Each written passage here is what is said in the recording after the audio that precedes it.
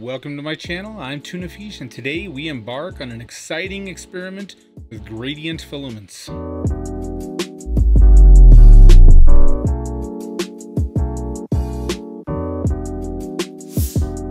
Hey everyone, Tuna Fish here. I'm thrilled to kick off a brand new series about 3D printing experiments. This week we are going to be experimenting with creating our own gradient filaments. If you don't know what a gradient is, it's just a transition from one color to another, but it's really smooth instead of being a hard cut over on the colors. What started this is years ago, I wanted to create an ashen key from Sea of Thieves.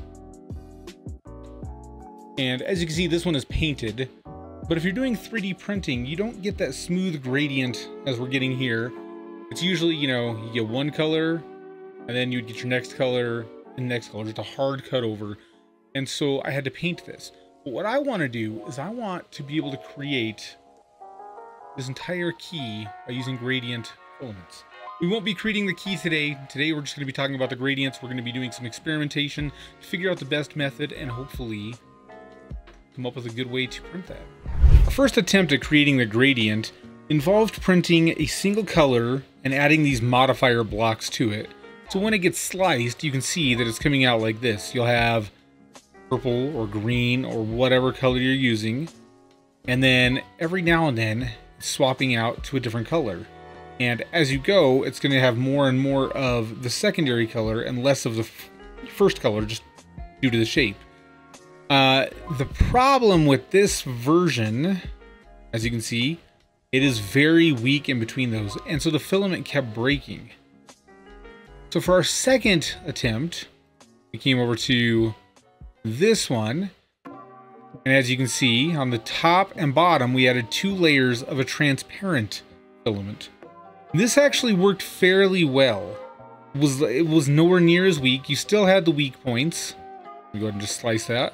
And then for our second experiment, we actually ran with a very similar test.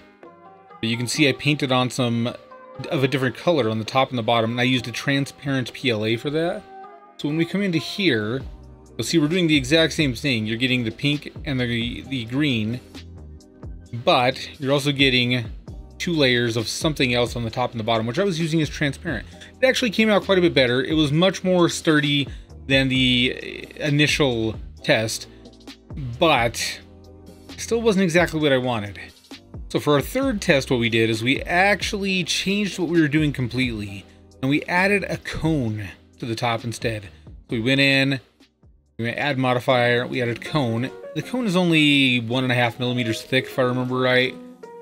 And so when you go look at the preview of it, it gives a way different view. It's transitioning slowly over time. If you look at the outside as the first layers, as we go, more and more green is being added in when you get towards the middle.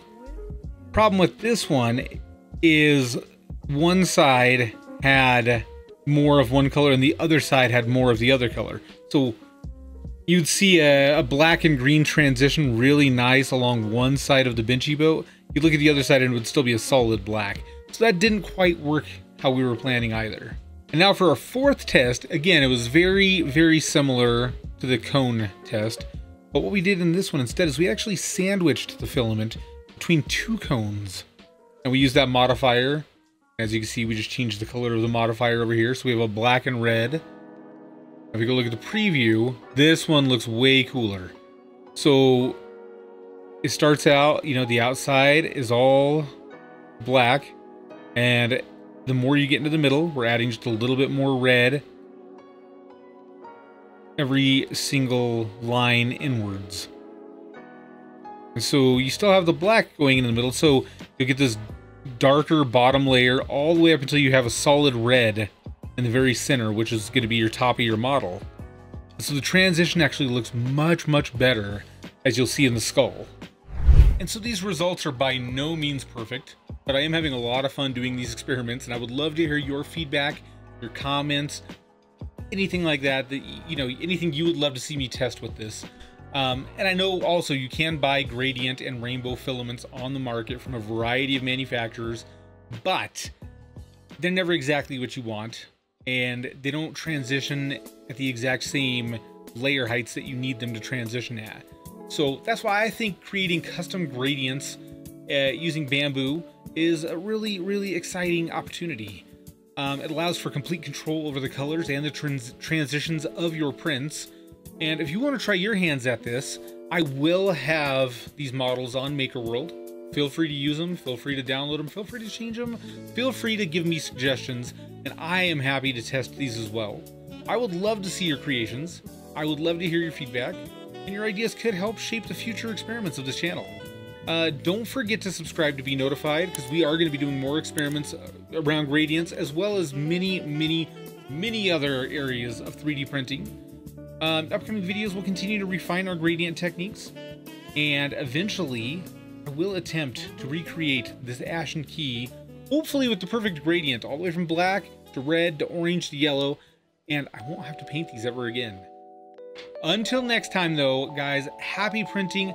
I really do appreciate you guys for all of the support that you've shown, and I can't wait to share more of my findings and just my joy, my passion with you guys. Thanks for watching.